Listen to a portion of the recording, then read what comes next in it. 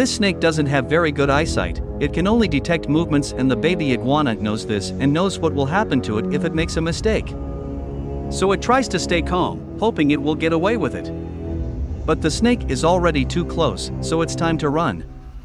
The other snakes notice him, too, and an incredible escape begins from the prospect of becoming dinner for this lovely collective.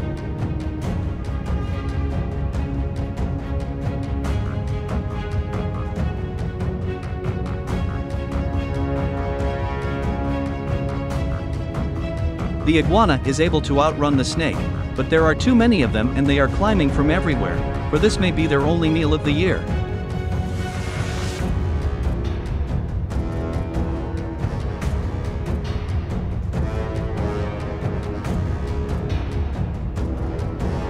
What are we saying to the god of death?